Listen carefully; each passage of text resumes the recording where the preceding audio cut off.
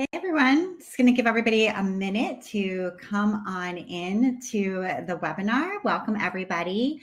And if you can just take a moment while we're sort of welcoming everybody in to type your name into the chat and let us know where you are calling in from today, so we can kind of get a sense of who is here joining us for this session. So go ahead and open the chat, type in your name and tell us where you are coming from. I'm in the Boston area. It's always so nice to know where people are coming from. So, okay, they're coming in fast and furious now. Wow, we've got people from Canada, Arizona, Ohio, Dallas, Minnesota. They're going really fast. Oh, someone from Australia, amazing. Canada, Texas, all over the place. So nice to see you all. A bunch of people from the UK, Virgin Islands, excellent.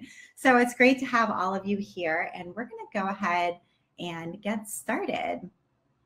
So welcome back to our Surface Design Symposium. In this session, we're going to be discussing how to stay motivated, create a workflow, and manage your time as an artist. Today's event is being co-presented by Spoonflower and Craft Industry Alliance. Spoonflower is a print-on-demand manufacturer that produces wallpaper, home decor, and fabric. Their online global marketplace connects makers and consumers with independent artists all over the world who earn royalties every time their designs are purchased. Any artist can set up a shop at spoonflower.com to start growing their surface design business. And I am Abby Glassenberg, the co-founder of Craft Industry Alliance. Craft Industry Alliance is an organization that helps you to build your business. We know that building a business is lonely and it's a lot of hard work. So Craft Industry Alliance is a community for craft professionals where you can get advice and support every single day. Build your network alongside other artists and makers. Plus, you can get in-depth coverage of craft industry news and ideas, tools, and resources to help you make smart decisions. So you can check that out at craftindustryanalliance.org. Now, we would love to learn a little bit more about each of you who is here joining us today. So we're going to launch a poll where you can let us know what you struggle with when it comes to time management. So look for that. And for the topic of today's panel, we all know that creativity ebbs and flows. Sometimes we're in the zone and other times it's so difficult to get started. During today's panel, you'll learn how 4 successful working artists and creatives stay productive.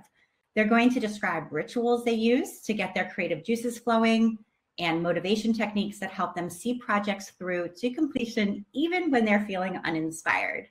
So you'll learn creativity warm-ups to help you get started, how to organize your space for optimal productivity, time management techniques that really work, and how to break down large projects so that you can see them through all the way through. So before we dive into our panel, I thought it would be a good idea to learn more about each of our panelists with a short introduction from each of them. So if you don't mind starting, Terrence, we're going to start with you.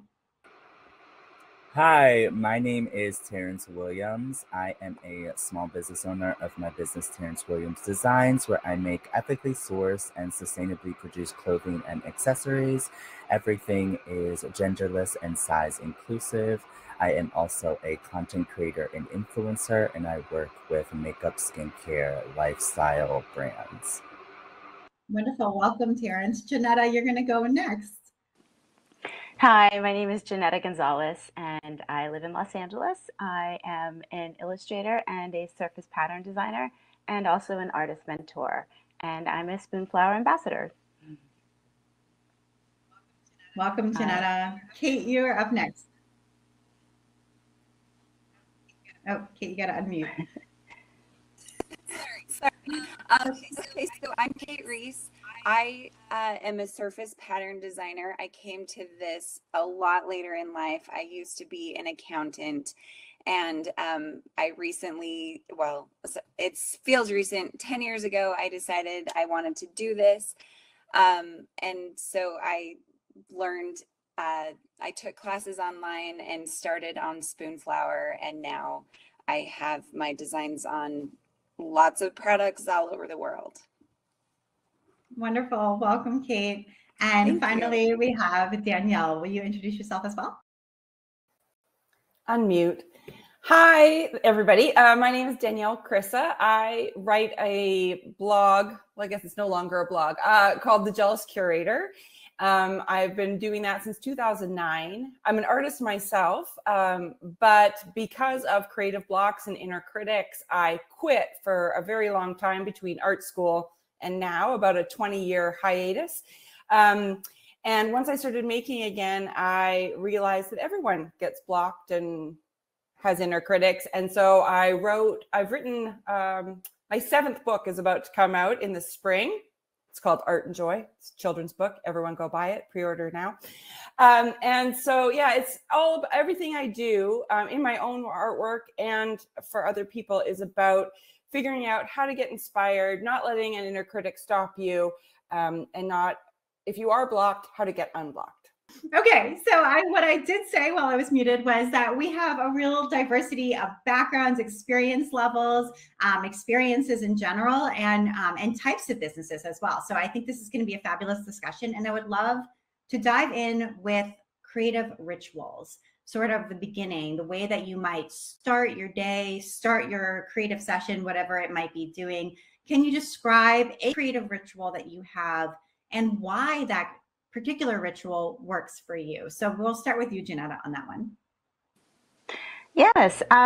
What I like to do is make sure my workspace is tidy and clear and clean. If I'm about to start a new project, I can't be distracted by all the other mess and things that are around here calling my name to work on or put away or whatever. So I definitely will clean first and get everything I need together, and then I can start fresh.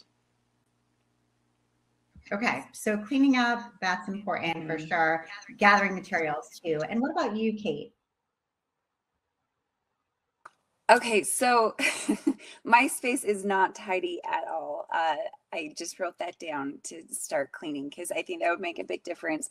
But for me, it's just sitting down and doing it. And a lot of times it's hard to get there, but it's just, I make myself sit down. I don't do emails, and I start by just making. And if I don't want to make anything, I pull up blocks of color, and whenever I pull up these blocks of color, I'm always like, okay, I'm inspired to make something, this or that. I love the idea of not starting with emails, because we all know that rabbit hole that when you sit down and begin, you can't get out, and now it's lunchtime. So it's always, I think, a great idea to sort of say, nope, keep it closed. Keep that laptop closed is what I meant to say there. So I'd love to talk a little bit about routine as well, in developing that daily schedule. And I thought that was really interesting that you said, Kate, like you just sit down and start making, even if you don't feel like it. And that does sound like maybe you have a schedule in place where, you know, work starts at a certain time, or, you know, after a certain task is over, like breakfast or whatever it might be, that you then begin, and that's your schedule. So Kate, could you start there and just share with us what your daily schedule looks like? Okay, so I get up, I get the kids off to school, and I run to the gym, and then I come back, I shower, and I sit in my chair. So it's just, I get all my wiggles out and free up my space, because I can't have anything else going on at the same time. So I shut my phone off. And like I said, the emails, and I sit, because it is very easy to get distracted. And it's hard it's hard for me if I know I don't have very much time. So I wait until I've kind of freed everything up and I don't have anything to do, except for, I know I have a lot of emails that I have to cover, but I ignore them until I've actually made something. Okay, so it's just starting right there. And I love the idea of muting your phone. I think that's a really good additional suggestion around not doing emails, sort of not, and just basically decreasing distractions. Danielle, do you have specific routine that you follow, you know, most days in order to make sure that you get your creative work done? I do. It all starts with coffee. There needs to be fresh coffee. And then for me, it's funny because I have to, then this might be a question later on, but I have a lot of different things that I do. So, you know, I'm either working on Jealous Curator posts, or I am writing books, or I am working on my own artwork. So I have to kind of either splice up my day or decide what I'm doing. So whatever it is that I'm doing, just like Kate said, I just have to focus on that one thing and not let guilt about the other things come in. So if I'm writing a book, it's like, okay, well, I can't worry about being in the studio today because it's book day. So that's just what today is. And I'm not going to think about the other stuff. When it's studio day, same thing. I turn off my phone. I make fresh coffee. My studio is in my basement. So it's a physical removal from the rest of my house. So I can't see the messy kitchen. I can't see anything else. And I go down there. I have a pair of studio shoes that I put on, and it just feels like, okay, I'm going to work. I'm an artist now. I put on my studio shoes and I get started again. Like it might just be tidying if I'm not in the mood. I'm a collage artist. So sometimes if I'm not in the mood, but I've scheduled studio time, I just go and start cutting stuff out because one day I'll need those things cut out. And usually that leads to some kind of inspiration and something starts getting made. Right, just playing with the materials. I love the idea of studio shoes. This is a really good one, where you have something special that you put on that helps you know now you're at work. So that's a great tip. I'd love to talk a little bit about goal setting, whether that's kind of longer term goals or shorter term goals, and if those help you to make progress. This is probably something that everyone could answer, but we'll start with you, Terrence. Do you have thoughts about goal setting, or do you not set goals? Are you somebody who just kind of goes? Goals don't work for everybody, so I'd love to hear your thoughts on that one. So when it comes to my small business, the number one thing is getting orders out and getting them finished and processed. So that is the number one goal every morning. That is the main focus, fulfilling orders and then shipping them out. On a bigger scale of looking at my small business, it's always about scaling. So where can I get my products, whether in store? Where can I find different collaborations? What's the next collection going to be? What are going to be the themes? I do a lot with sustainability. So how am I going to incorporate sustainability and human rights into my design? So looking at the bigger picture long term. But orders are number one. Right. And so it sounds like you tackle number one, which are getting the orders out first in the day, so that it doesn't end up being, after the post office is closed and now you haven't, gotten them done or whatever. Yeah. So prioritizing the most important thing and tackling that first is that's a great tip. And Kate, do you have thoughts about short-term or longer-term goals and kind of how those help to keep you motivated and organized?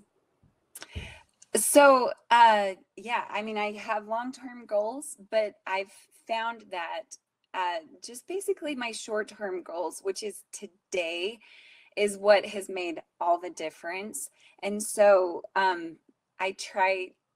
you have to plan for where you want to be, but I try not to think too hard about where that is, because it's really frustrating to want to be further down the road.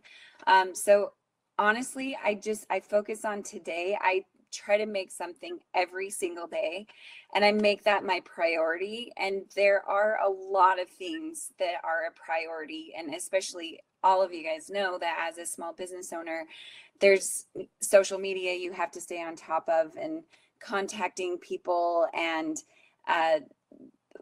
17 different jobs that you have. And so I've put as my number one priority just to make something every single day. And that has been the biggest game changer for me, just because most of the work I sell is my daily practice. So. Right. So in similar to Terrence, which is to say, like, whatever the main goal is for the day, doing that first and making sure it gets done every single day. So really setting priorities is hugely important.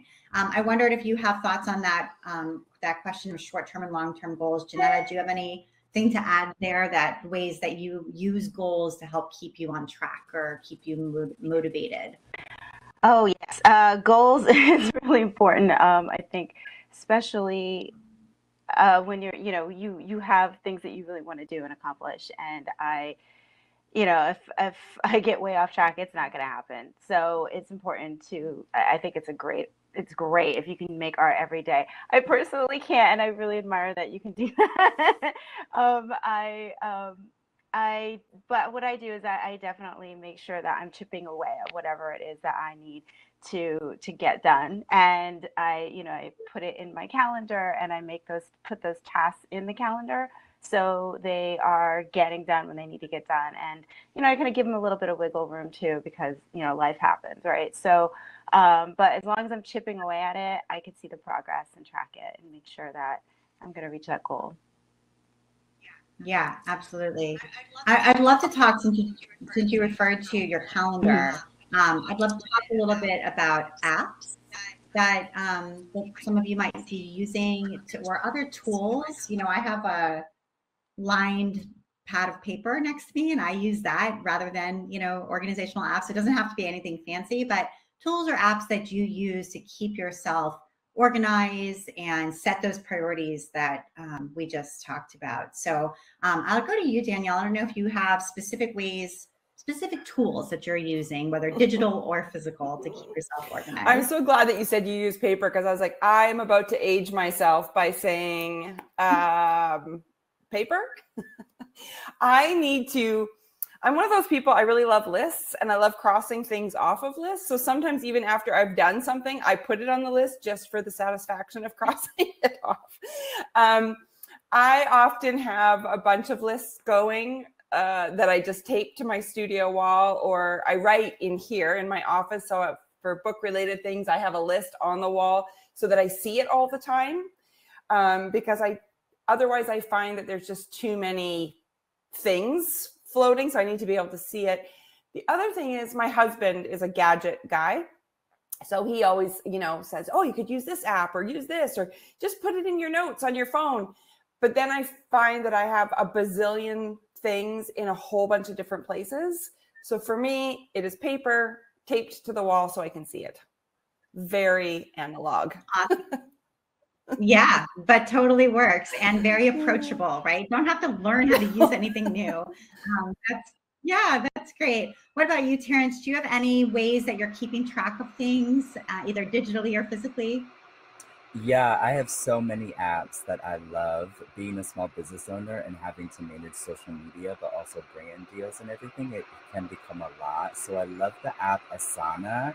It's a digital app, and you can create lists, and it's nice because you can move them from like still working on, partially done, to completed.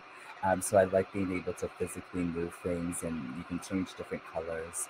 For social media, I love the app Later, because I can plan and schedule my social media feed, and I can see everything as it lays out, and it also will auto publish. So I spend Sundays planning all of my social media content for the next 2 weeks, and I'll just sit down all one day on Sunday and plan everything, and then Later we'll just push everything out automatically. And I also love the app Buffer. That also plans my social media posts also. And then I just have a bunch of apps for editing, adding music, a bunch of different things. I could talk about apps all day. That's great. So many good recommendations there, Terrence. I just wrote all of those down on my piece of paper. Yes.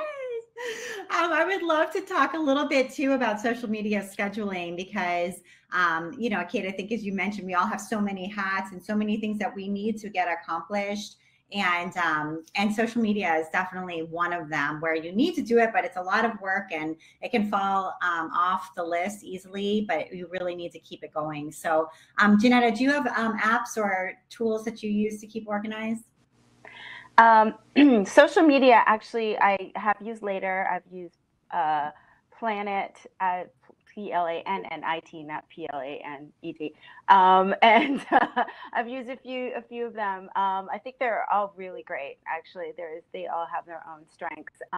So I would lately, though, I have not been using any of those. I've just been kind of doing it on the fly and scheduling. Not even scheduling, just doing it on the fly. But yeah, I highly recommend it. Recommend Later or Planoly or all the above, Buffer. Also, but I like for calendars. I'm an Asana user as well. When I found Asana, my just world changed. Let me tell you, like it. I know that we should be like getting paid for this. Like we're completely talking them up, but this is.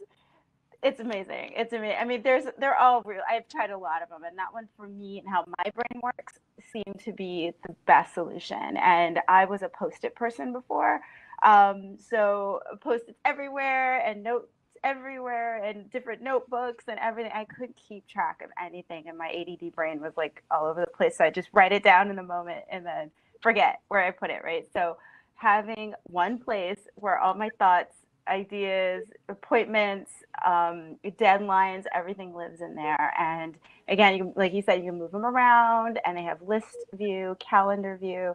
The different views that's what helps me see things differently. So if I want to see it in a list form, I see it in a list form. The calendar form, I see it in the calendar form.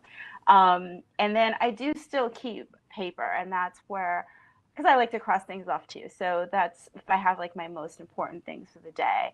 Or I kind of plan out my day on paper. And if, I need to move things around, but I got everything locked down in the calendar. But if there, some things are changing during the day, it's nice to like just put that on paper and, cross it off. So I do a little bit of both, but I definitely am like a hardcore Asana user. I've been really like making my calendar tighter and tighter. So I know if I can take a new commitment or not, because before with the Post-its, I wouldn't know. And I'd have some things in the calendar and some things I forget to put in the calendar, So this way, as soon as I get an appointment or make an appointment or get a deadline, it goes instantly in there. So I don't have to think about it. And it just frees up my mind so much. And then I can see everything at a glance and know like, oh, okay, I have time for that. Or, oh, I really don't have time for that. Right. So it's been super helpful. Yeah, I love that idea of freeing up your mind, like the mind space that's taken up by like worrying about all of these other things. And also it's mobile. You can do it on your phone. So if you have Asana or one of these other apps, there's other ones as well. But unlike your Post-its and your notebook, if you're out, somewhere and have an idea, you can, or somebody wants to schedule something, you can see it right there and add it right then. So you don't lose it, that idea, which is helpful. And I don't think, Kate, that we got to you when it came to apps. Remind me if I'm wrong, because there's I don't use it. I'm Post-it notes all the way. Covered everything Post-it notes. Got it. I think that's definitely relatable to a lot of people.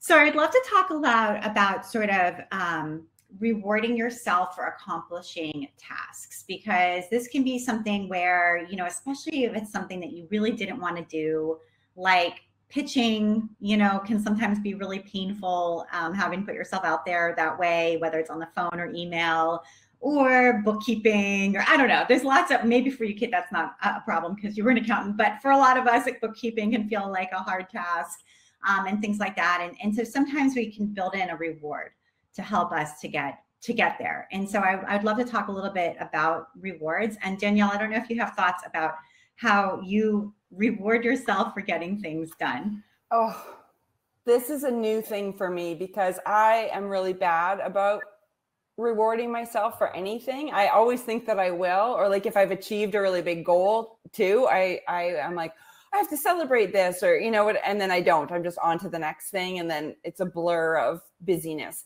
But about a year ago, maybe it was, lockdown time or something, I started thinking, okay, no, I have to pat myself on the back sometimes. And so my treat to self, this is also where I get all of my inspiration if I'm feeling kind of blah and not like making, the thrift shop. I love the thrift shop. And so, and I am so busy that, and the best one is about 20 minutes away from me. So it's a little day trip to the thrift shop. So I just make a little, you know, hour or two out of it. And that's my treat for finishing something or doing something I didn't want to do, or celebrating, like, you know, a big goal being achieved. Again, there's coffee involved. I get a coffee, I go to my thrift shop, walk around, take it all in, and usually buy something weird that I can bring back to the studio. And it just is like a nice, like, satisfies all the things in me that I need. It's so weird, but it's the truth. What about you, Janetta? Do you have specific rewards that you put in place for accomplishing things or celebrating? Sometimes, yes. If there's something I really need to get done, and there's a TV show that I really want to watch because I'm, you know, religiously watching it every week, or, you know, binging it or whatever, I will stop the binge or I'll stop whatever and make sure I finish that work. And whenever that gets accomplished, I reward myself with the show, sit down on the couch and veg out and just, you know, escape. I've also gone out for dinners. I've gotten, you know, my favorite food. If, you know, I illustrated a children's book last year. It was the first time I ever did that. And it was months and months of illustrating and just doing the same thing every day, you know, and there was no breaks for months, and, well, little breaks, but not much. So at the end of that, I definitely, like, my boyfriend and I went out and had this big old fancy dinner. And I was like, I need to have a couple drinks and relax and, like, decompress from this and celebrate that this got done, you know? So things like that, I'll find, you know, especially when they're like big goals or big milestones, I will, definitely reward myself. And TV helps, makes it fun.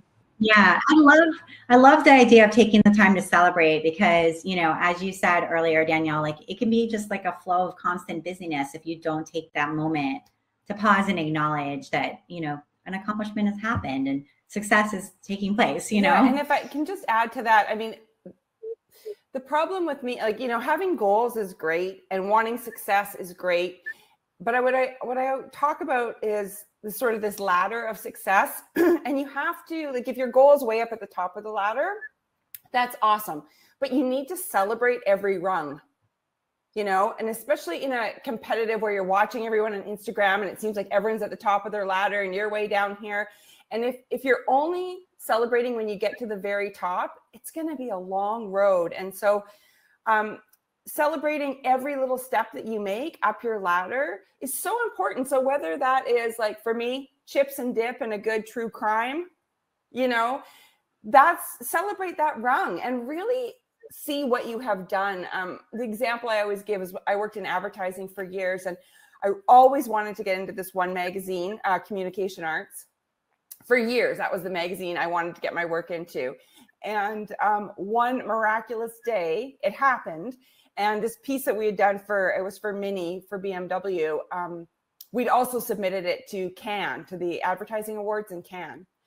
So I found out that it got into communication arts, this goal I had for years. And I was like, oh my God, I wonder if it'll get into Cannes. Like, that's how long I celebrated this thing that I'd wanted for about 8 years, for about 3 seconds before I was worried about the next goal. And then it did get into Cannes, but it got a bronze. And I went, woohoo, I wonder why I didn't get a gold. And I never celebrated either of those things. Then I was just on to, well, how can I get a gold in Cannes?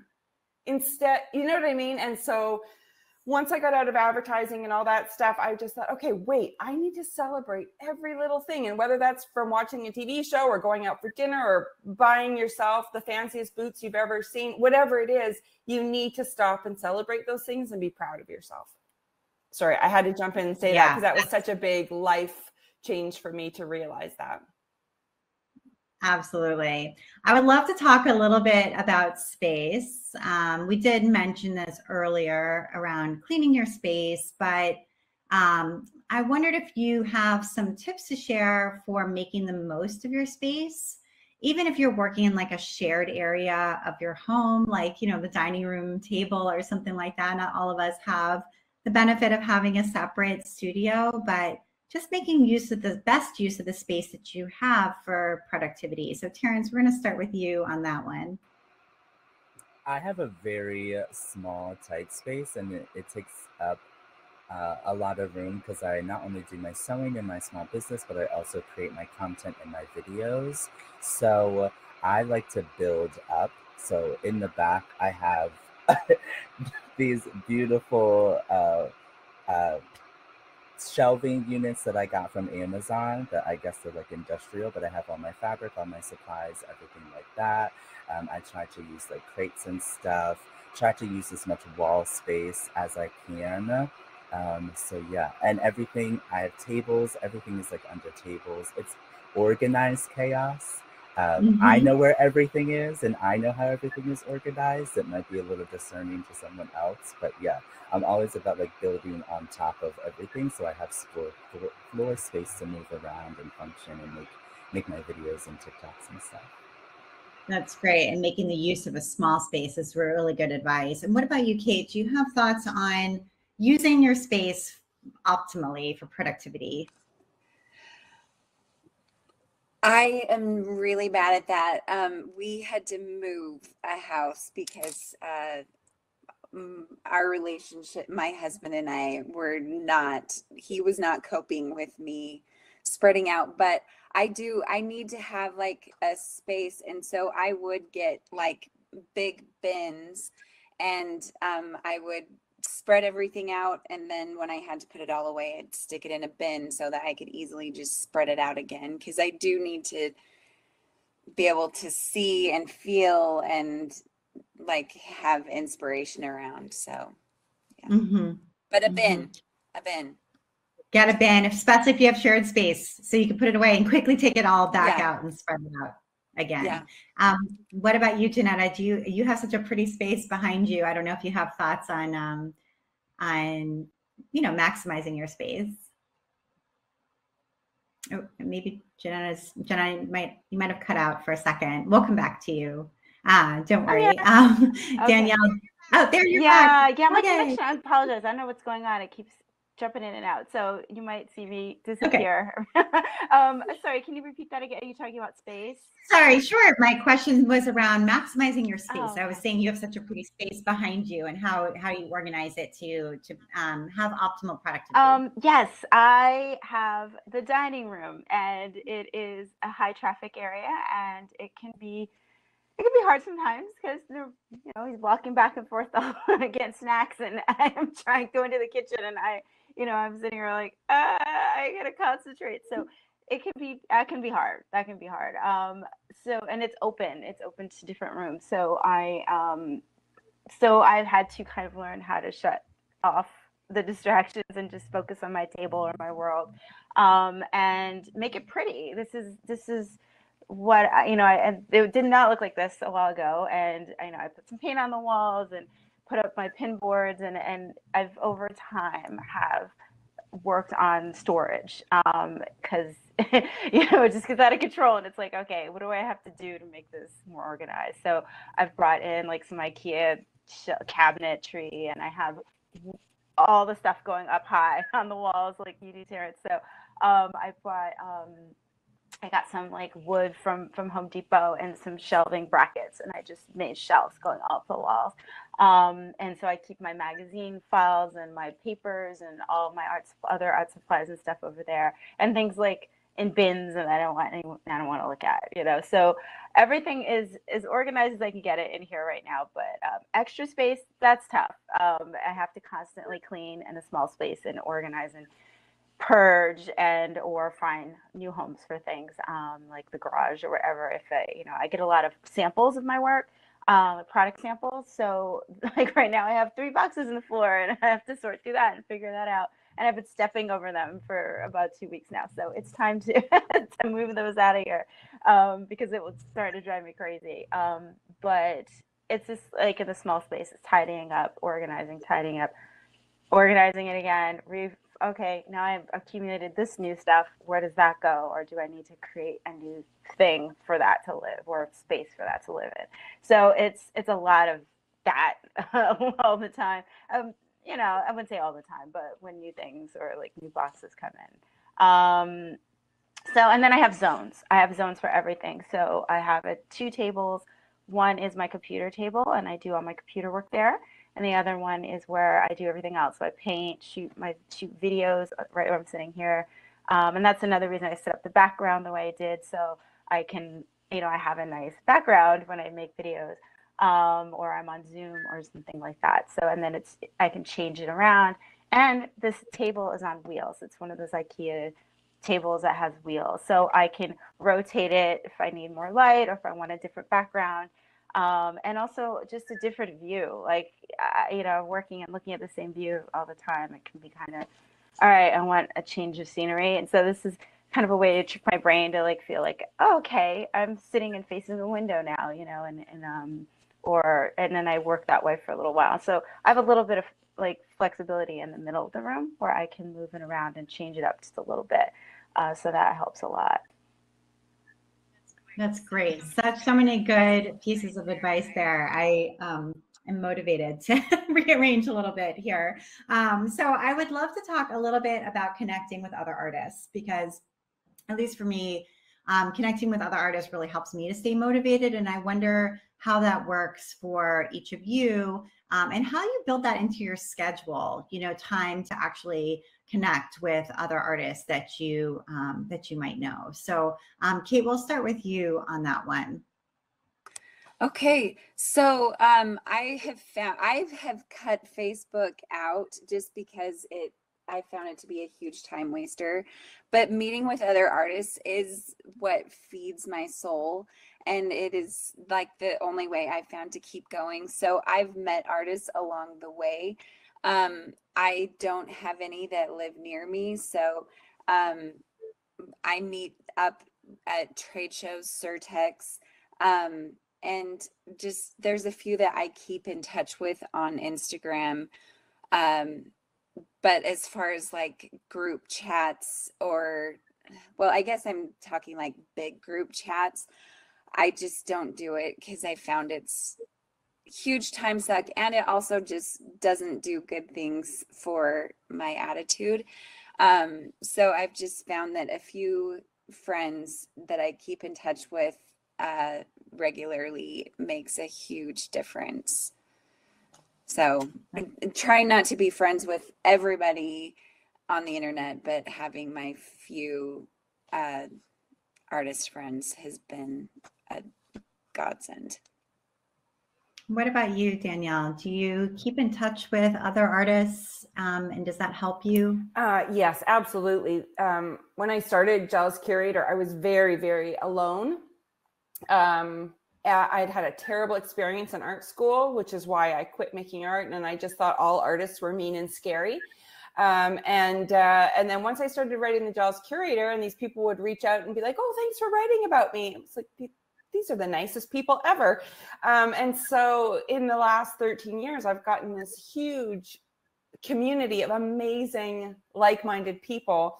And in there, I've also made some really amazing friends. And sometimes it comes from doing a workshop. You know, if you've gone and done like a weekend intensive somewhere, like you super bond with those people, and then stay close from there on in. I've got really good friends who I have never met in real life. I've met them on Instagram and we just DM. And I think it's really helpful. I always say creativity can't happen in a vacuum. You kind of need to let it out into the light. And, when you're working away on something, especially if you're working on something for a really long time, you get to that point where you're like, is this amazing or really stupid? Like, you lose sight of what you're working on. And I just have a few really amazing creative friends that I will just DM on Instagram and be like, can you look at that? I'll just send them a JPEG and be like, is this going in the right direction? Is this great? Is this not? Like, what do you think? And just to have these artists who are so amazing and generous to just bounce things around with, or, it's invaluable. And I always say, find your people. And that doesn't need to be a group of 100 You know, it can be your people can be one person on the other side of the planet that you can reach out to every now and then when you need that. You know, if you got rejected from a show and you just want to vent, or you got accepted to the show and you want to celebrate, like just to have those one or two people that you can reach out to is just invaluable.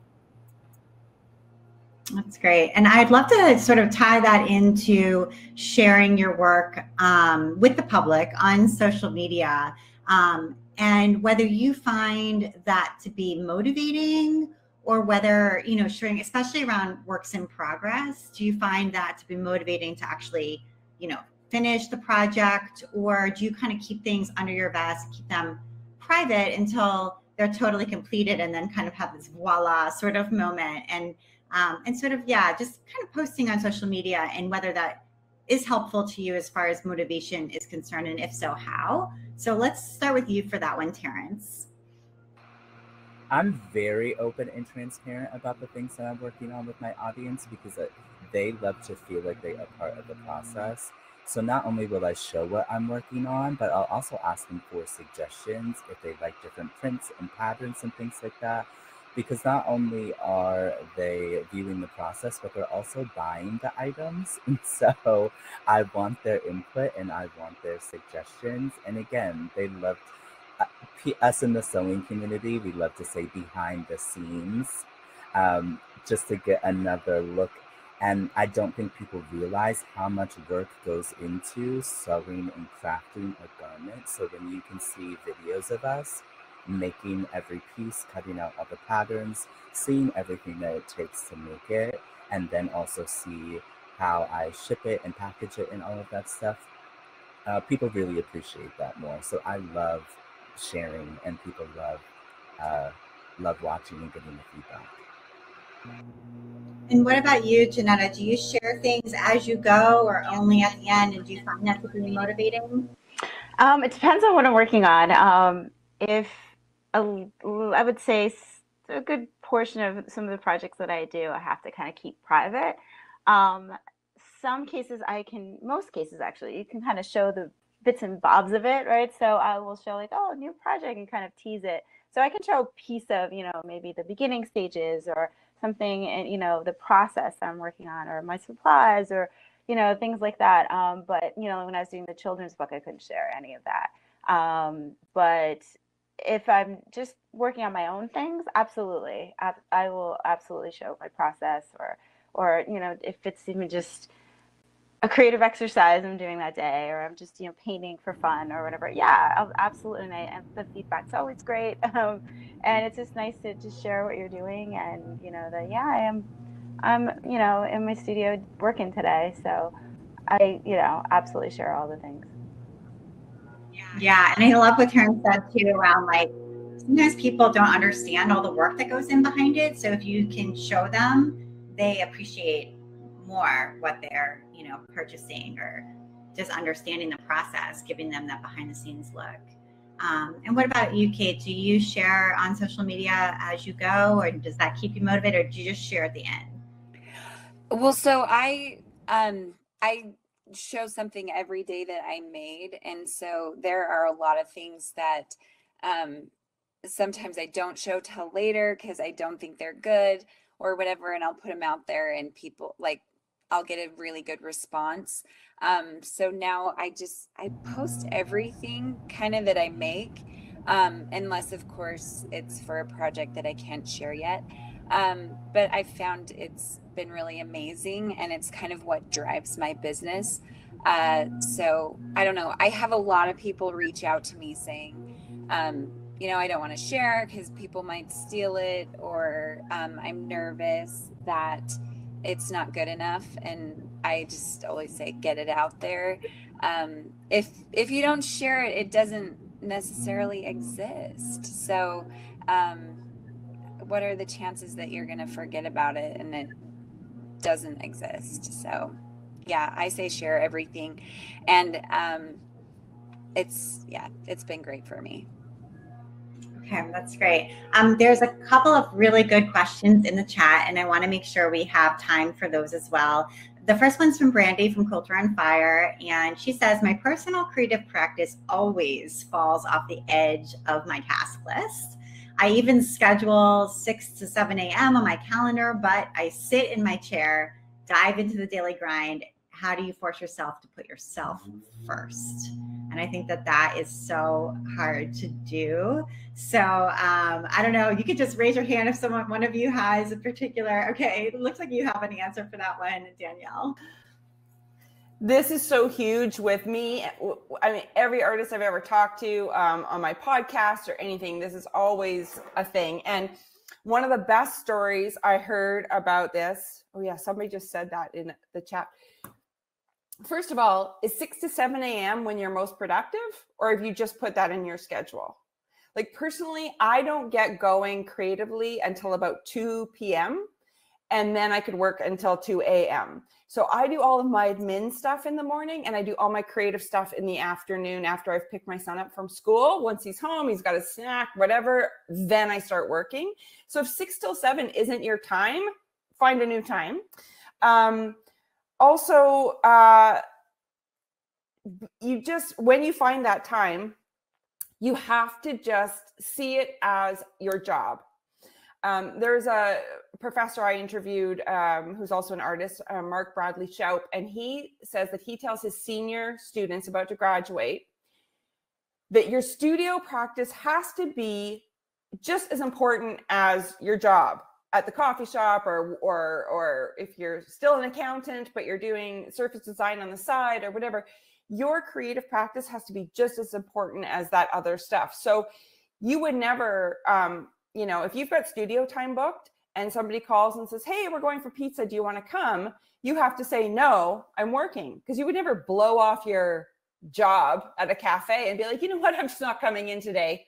I got invited for pizza. You would go and, go to work.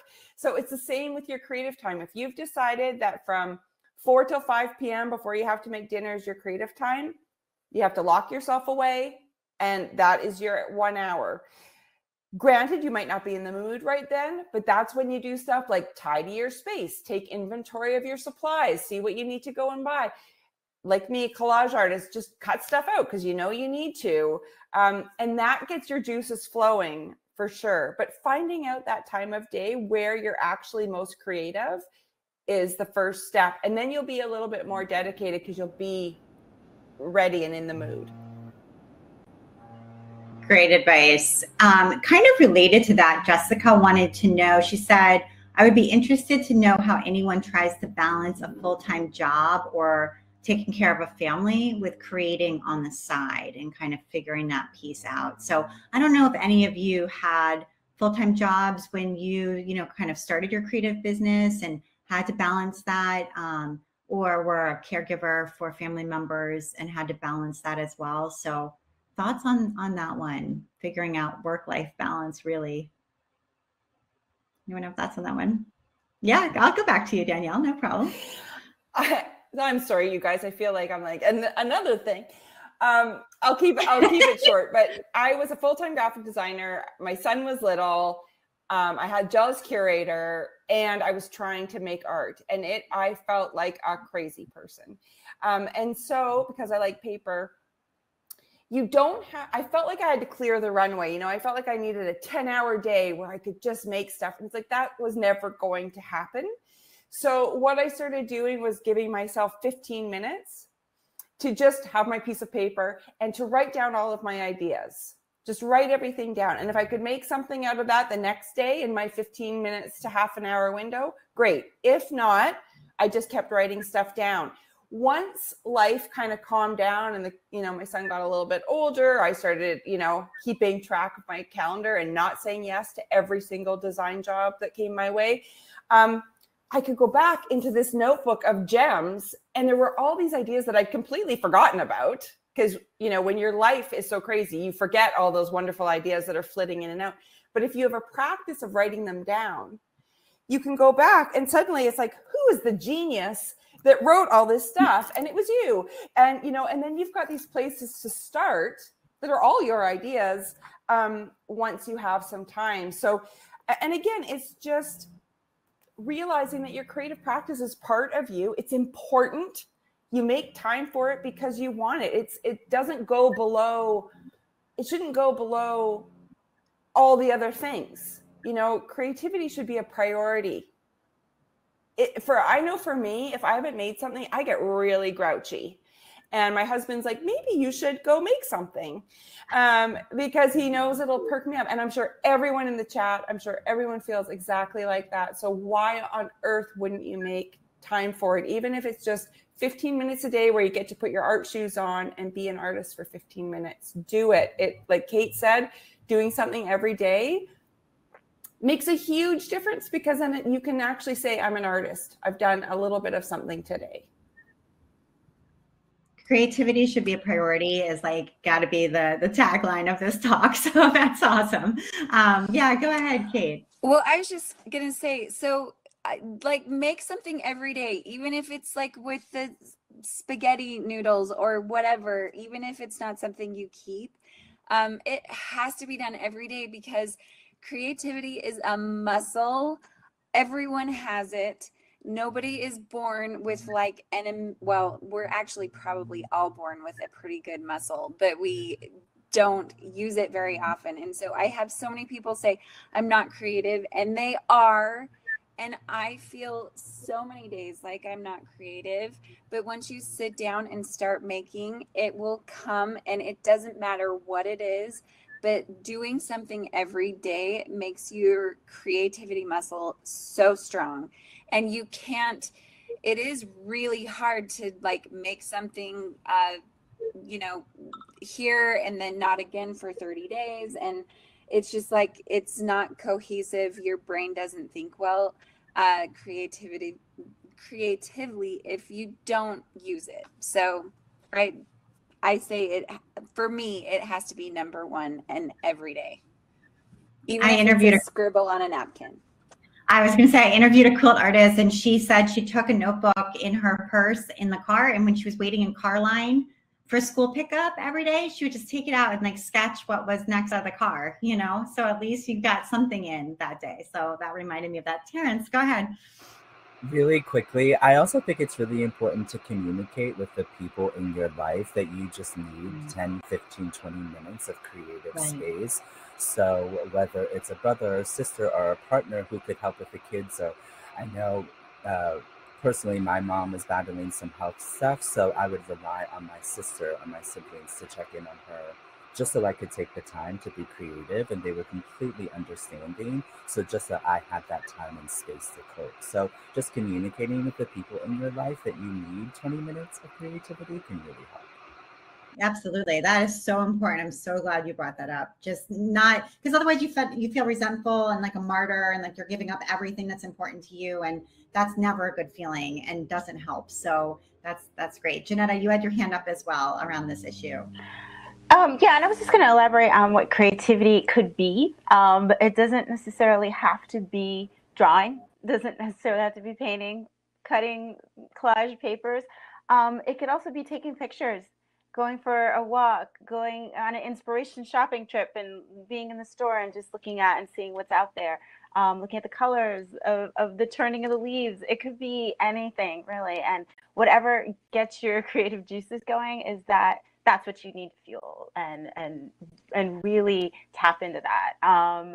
Because yeah, for me, I don't draw every day, but I know that I'm being creative every day in some kind of way, whether I am, observing something that's giving me great ideas, or I do that walk and I can think about things that I want to make next and I can write them down, or whatever that looks like. But just creative planning or creative inspiration, you can find it, you can feel it, you can every day in some way, whether you're drawing or not. I love that idea of expanding what the idea of creative work is, so that it doesn't have to be, maybe what you first thought it was. So that's great. And we have a question from Jen, which is, how do you get out of a creative block? So I don't know if any of you have ever faced this feeling of being just blocked and then been able to pull yourself out. Terrence, your hand is up. I just went through this a few weeks ago, and I really leaned on my community. Because I asked them what they do, and they gave me a bunch of suggestions. So some of the top ones were getting out of the house, getting out of your studio, So I'm a runner, and so I run like 3 to 4, 5 miles every day. So that really helps clear my mind and my space. I recently took a trip to New York, and I went to the garment district. So, going to your favorite fabric store, going to a new fabric store, maybe one that's outside of your city, that'll spark creativity, talking to other creatives. Also, resting. There is power in rest and taking a nap. I am a huge proponent of a 20-minute nap during the day, although I set my alarm for 21 minutes because I like that extra 1 minute to get comfy and cozy in bed, so I get the full 20 minutes.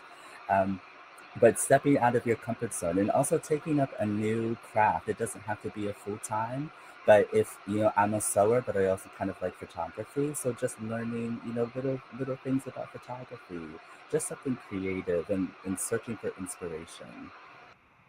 Great tips. So, so good. Anyone else have feelings of being blocked ever, and any suggestions for pulling yourself out of that to add to what Terrence has said? I totally agree that a new craft makes a huge difference. Like, I'm all digital, but if I try collage or if I do something else, it makes a huge difference. I totally agree with everything Terrence said, though. The nap, it clears your brain. But even like, I know some people, we're all tight on time, but a quick look at Pinterest. Like, I have a Pinterest board that I'm like, this is my inspiration. Like, it's just my inspiration board. And so I go in there every time I'm like, I don't know what to do, or I'm horrible at art, or what am I thinking? And I just open that up and I'm like, okay, this is what I want to make. Oh, that's a great suggestion as well. And I think this kind of, oh, go ahead. Sorry, I was just going to say, and it's not like in my Pinterest board, it's not stuff I do. Like, it's not fabrics.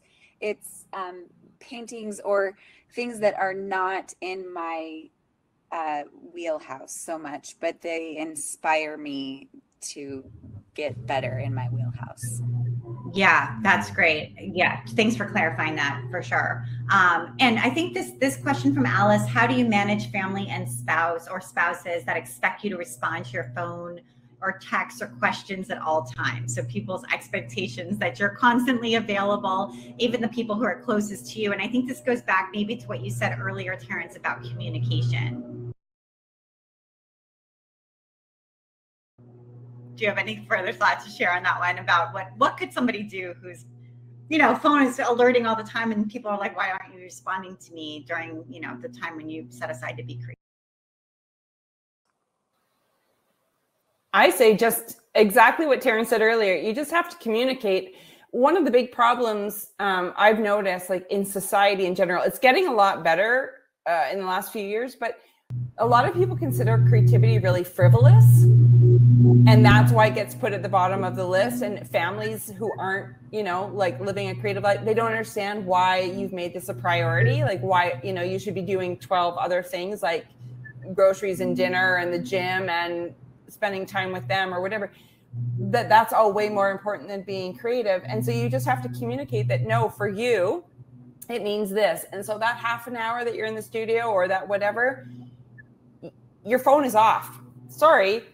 Like, back in the day, we didn't have a phone strapped to us. People would have to leave a message on that tiny little tape, and you would get back to them at the end of the day when you got home. And that's, sometimes you really, with family, it's tough. And you do have to kind of really put your foot down and say, I'm sorry, but this is really important to me. And you're just going to have to wait. And if they can't handle that, I don't know. You just don't bend. Like, let them know that this is just as important for you as breathing,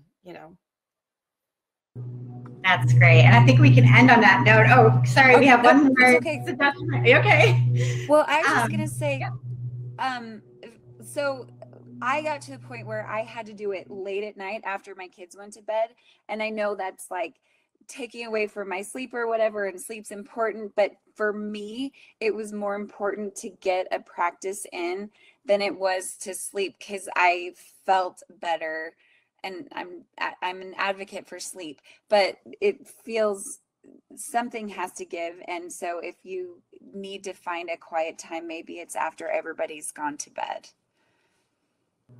That's a great point, and good to hear that that was exactly how you got it to work for a while. So during that balance time. So thank you. I just want to say thank you to everybody who came and listened and added your questions to the chat. We so appreciate you. And also to the four of you, to Terrence and Janetta and to Danielle and Kate, thank you so much for just being here, for sharing your experience, your expertise, being real with us about what it's really like to get the work done. So thank you so much. And thank you to everyone for joining us for the Surface Design Symposium. It's been wonderful. Thank you. Bye, everybody.